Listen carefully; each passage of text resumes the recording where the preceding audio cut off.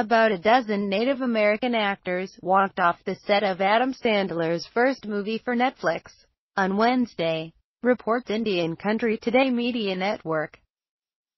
According to Lauren Anthony and Allison Young, two of the actors who walked off the set, the script for The Ridiculous Six, written by Sandler and frequent Sandler collaborator Tim Herlihy, contained repeated insults to Native American women and elders and grossly misrepresented Apache culture.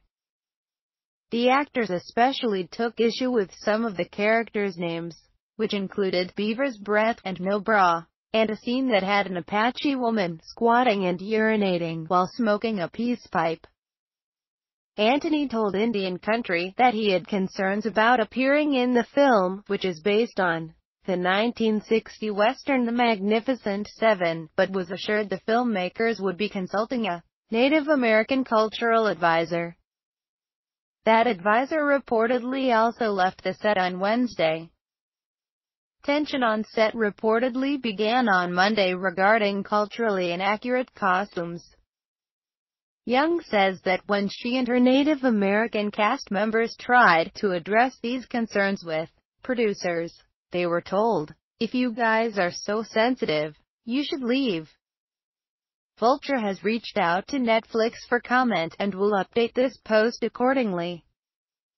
Update. A spokesperson for Netflix says, "The movie is ridiculous in the title for a reason. Because it is ridiculous.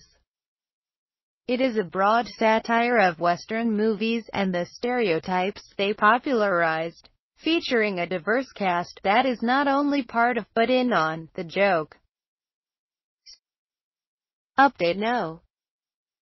2. Defamer has obtained an early version of the script for The Ridiculous Six, which includes a glimpse of the kinds of lines that reportedly caused the actors to walk off the set.